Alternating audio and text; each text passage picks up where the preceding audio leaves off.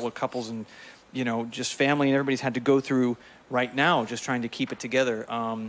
And how life, you know, has a way of rewriting everybody's stories, and everybody's stories have been rewritten for sure this last year. So yeah, let's get through it to 99 years. Obviously, hopefully by the end of this year, not only will we have had a vaccine, but also a shot to help us have 99-year relationships. That would be great. I'll take it. Yeah, I think Mr. Burns in The Simpsons like had a pill for something. Oh no, it was like for like 20 stabs in the back. That's what he had a pill for. And then they cut to the scientists, and the scientists are going, we're up to number 8. Yay! Anyway. I'm going to go ahead and sing a couple of songs here at the piano. Hope I don't mess up. I probably will.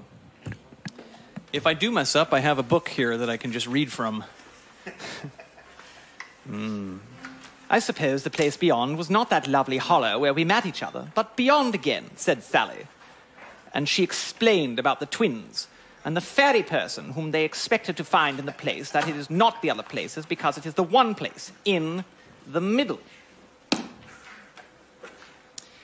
That's all for now. Good night, children. All right. Hey, join me on this one, won't you? Yeah, sure. All right.